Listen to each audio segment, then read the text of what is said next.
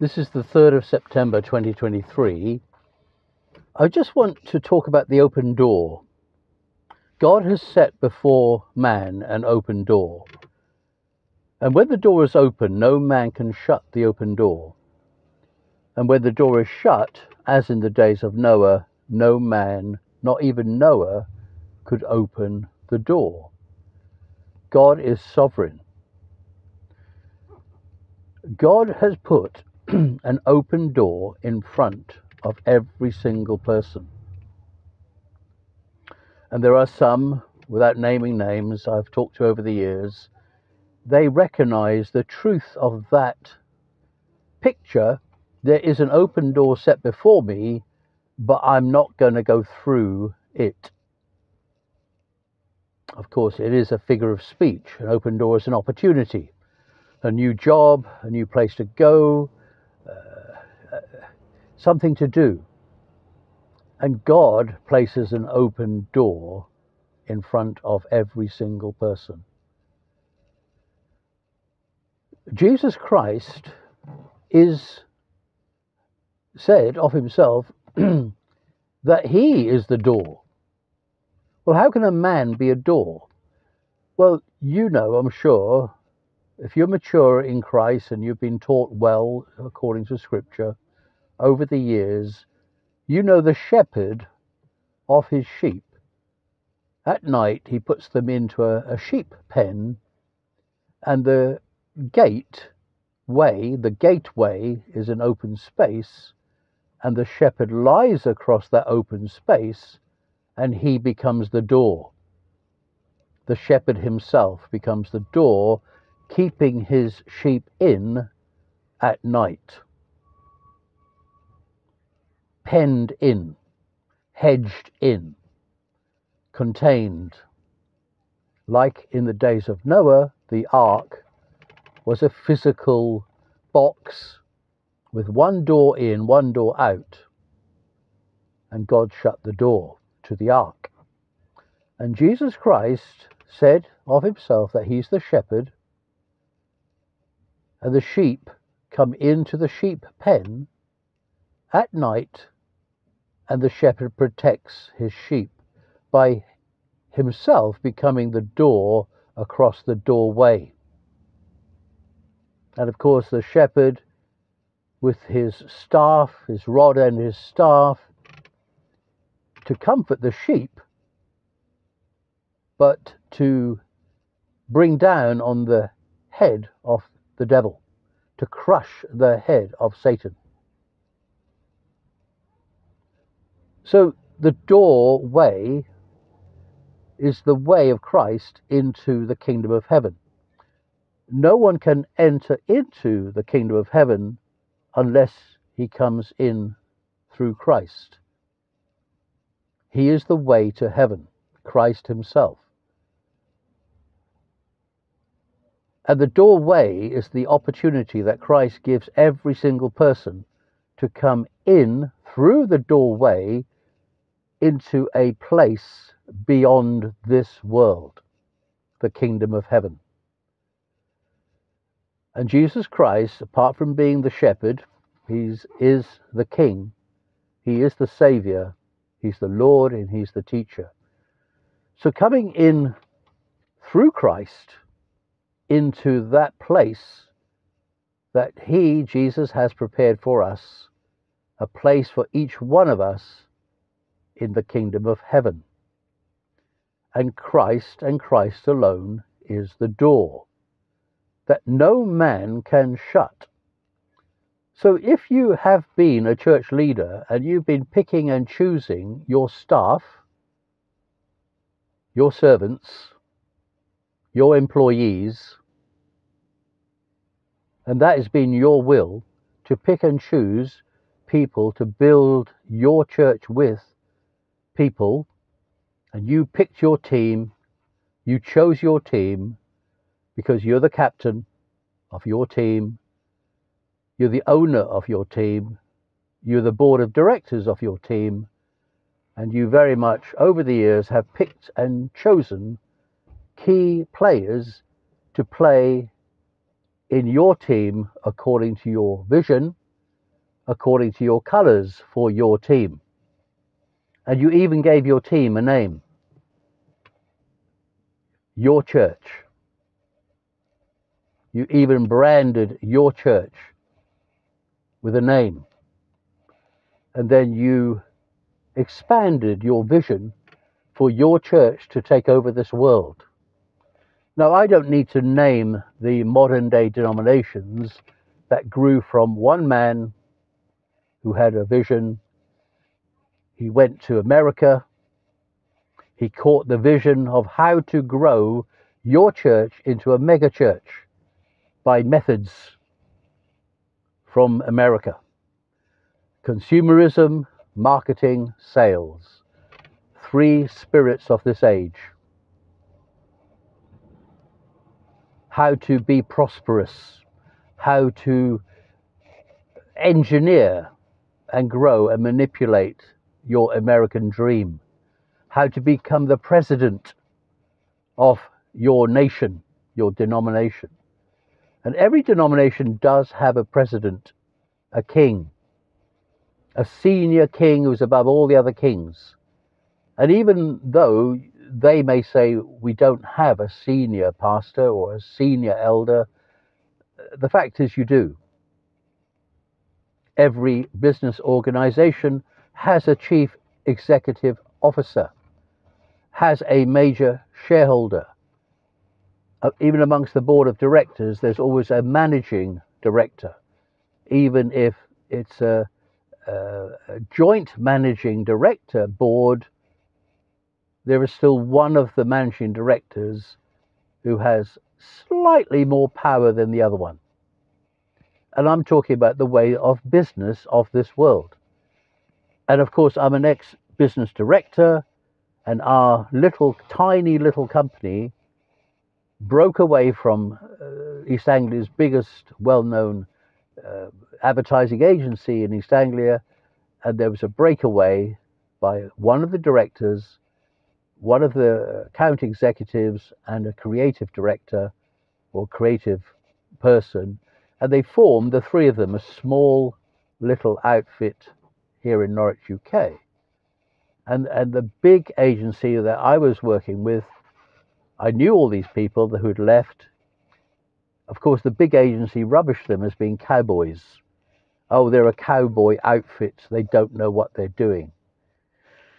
But eventually, as things have it, and all part of God's plan, I bumped into somebody who worked there, and I said, have you got any jobs?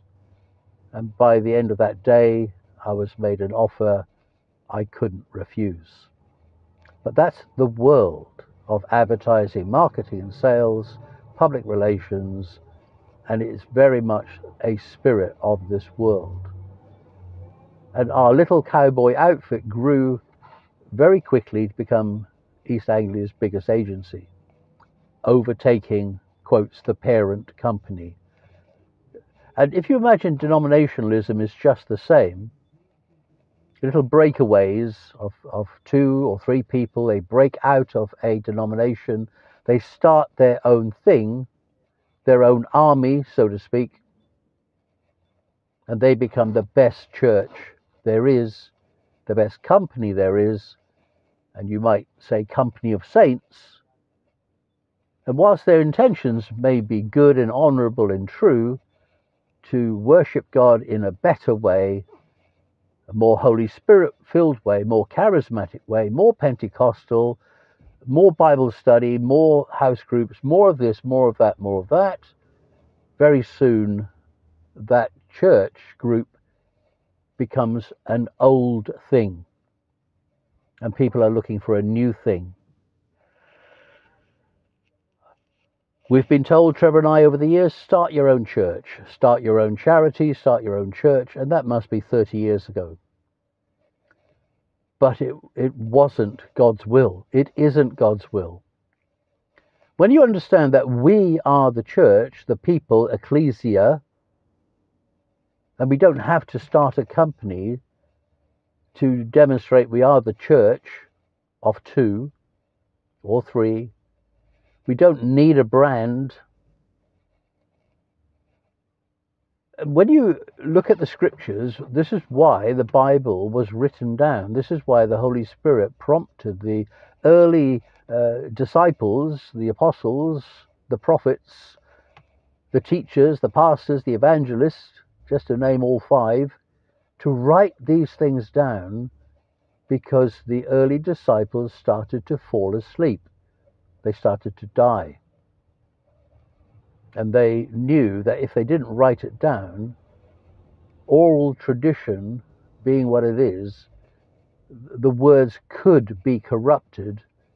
And by 2,000 years, of course, it's doubtful whether we would even understand who Christ was. But of course, the Holy Spirit was given. The early disciples obeyed Jesus' command to wait in Jerusalem until the gift of the Holy Spirit is given. And then the Holy Spirit led them to go out of the upper room to preach the gospel in the marketplace to the mob who had effectively put Christ on the cross. Crucify him. Manipulated by the spirit of Pharisees, of course, the mob, from being the crowd who proclaimed, Hosanna, Son of David, King Jesus is here, they became manipulated by the Pharisee spirit to become the enemies of Jesus, demanding his crucifixion. That's what happened. How do we know? It's recorded in Scripture. All Scripture is God-breathed.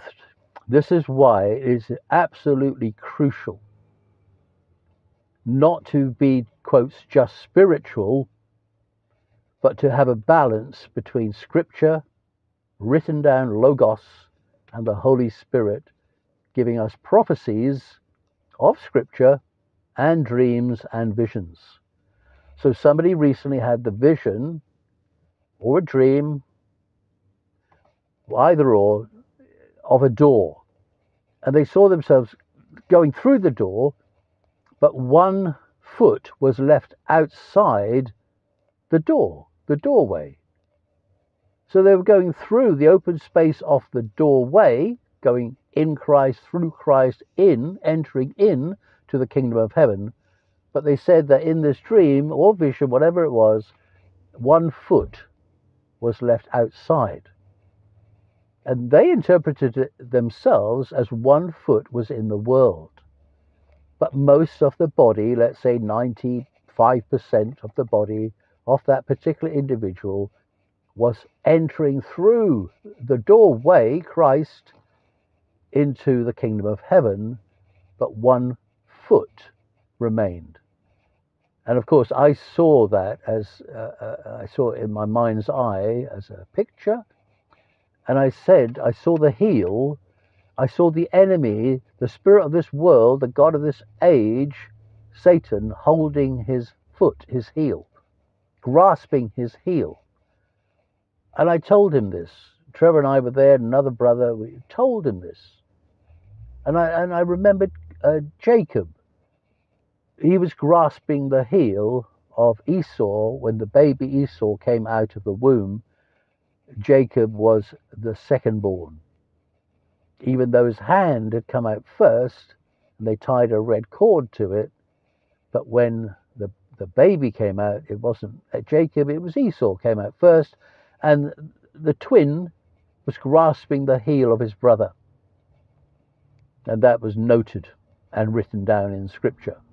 And Jacob became known as the deceiver. So here it is, deception. This world is deceiving the church. This world has deceived the church. The spirit of this world is a deceiver. The devil is the one who blinds the minds of unbelievers. The Pharisees were the sons of the devil, and Jesus told that to them to their face.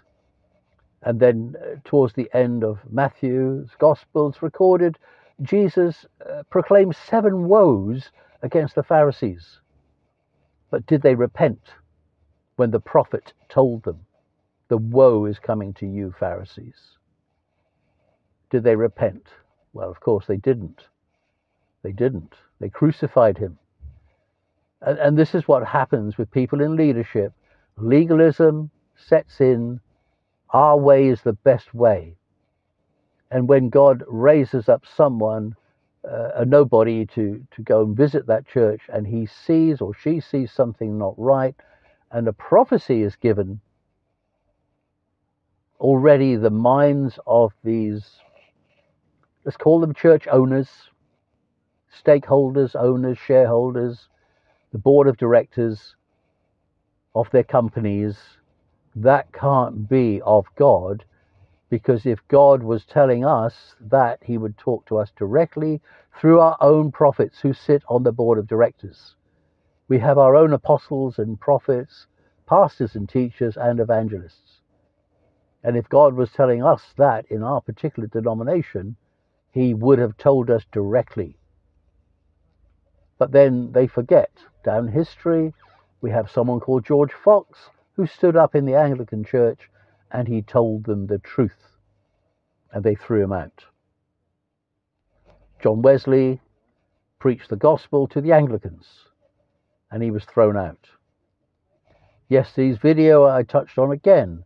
80% of the bishops of the Anglican Church in the UK in their general synod made a vote to bless the unblessable relationships. That is not God, which proves to anybody with a sense of understanding, those bishops are not born of God. They are who they are. Managing directors, if you like, all of them, politicians, ministers of politics, keeping the church together politically as much as possible. But of course, when they came out to vote for the church ministers to bless the unblessable, that is a step too far. And they've been making many steps in the wrong direction. But now this is the point they've reached, and they have to repent. And other Anglican bishops have told them, you're wrong, you must repent from this decision. God says no, he will not bless the unblessable. And so the word of the Lord is hold the line. Truth versus lies. Light of Jesus versus the light of Lucifer. The counterfeit light, the false light. The counterfeit ministers, the false teachers with their false doctrines. We're in Christ. Christ is the door. Christ is the cornerstone. Christ is the foundation. We are not Jesus. But by God's will, by the gift of the Holy Spirit, he has enabled us to be born of Christ, to be in Christ. But we never become Christ. The church, we're not Christ, we're the body of Christ. And Christ is the head. The head of the body of Christ is Christ, the King of his own church, which he has built, is building with living stones, not made by man. No man has made the spirit of man, only God. And God is spirit, and we're made in God's image. God loves the world. He gave his only begotten Son. Whosoever believes in him will not perish, but they will receive eternal life. All you who claim to be backsliders, you're not born of God. You can't keep going in and out of the door. You can't be playing hokey-cokey with God, 1 foot in, 1 foot out. It's all or nothing. All or nothing. Don't leave 1 foot in the world. You yourself need to rebuke Satan and tell him to get his hand off your life. The blood of Jesus Christ cleanses you from all sin, and he, Jesus, alone can cut you free. But you need to humble yourself, come to Christ, bow to Jesus, declare him to be Lord of your life. Number one, the King. Repent of your sins. Be born again today, this very moment in time. 3rd of September, 2023. We'll leave it there. I'm going to sit in a church service amongst denominational people, amongst churchgoers, some of whom are born of God, some of whom are baptized with the Holy Spirit, some of whom I can sit with and fellowship with the Holy Spirit and the person. My communion is with God and his people. One day of salvation at a time. 1 hour at a time, 1 minute at a time, one meeting with one person at a time. Where 2 or 3 are gathered, God says, I am with you. God is in us, with us, and his Spirit goes ahead of us. It's time to leave Egypt and all the spirits of this world. And if you're dragging one foot behind you, you need to command your foot into Christ. Every part of you. Jesus talks about cutting off the hand that sins. That includes the foot, that includes the eye, the ear. Cutting everything off from the spirits of this world is your decision. Ask Jesus, he will do it. He will set you free from your prison, set the captives free, release you from your prison. He will bind up your broken heart. He will heal you and deliver you from all evil permanently. And you'll hear his words, now go and sin no more. Let your attitude be that of Christ Jesus, who was tempted in every way, yet did not sin. So I'm sitting in the city centre with my signs showing now on the sides of the clipper, and there must be about 200 people have seen the signs. One person has, if you like, put their thumb up. The rest are just look at the signs. Whether they're believers or not, I don't know. We pray for them all. The word of God goes out, never returns void. Jesus loves you, Psalm 23. Pray for us here in Norwich, UK. We're praying for you. God bless you. Talk again soon, according to God's will. God bless.